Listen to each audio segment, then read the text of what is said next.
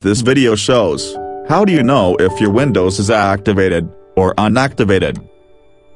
There are two ways you can check your Windows activation. First step, click the Start menu and select the computer and right-click on your mouse and then click Properties. Scroll down to the area at the bottom labeled. You can see Windows activated or unactivated. If your Windows is activated, you can see this genuine mark. If your Windows is not activated, you cannot see this genuine mark. You must activate Windows anytime before 30 days after installing Windows.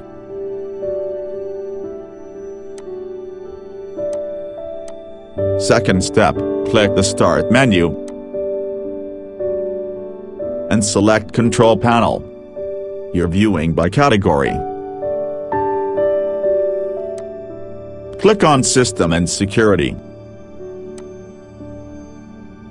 Click on System. Scroll down to the area at the bottom labeled. You can see Windows activated or unactivated. If this video is helpful for you, please like, comment, share and subscribe my channel to get useful video.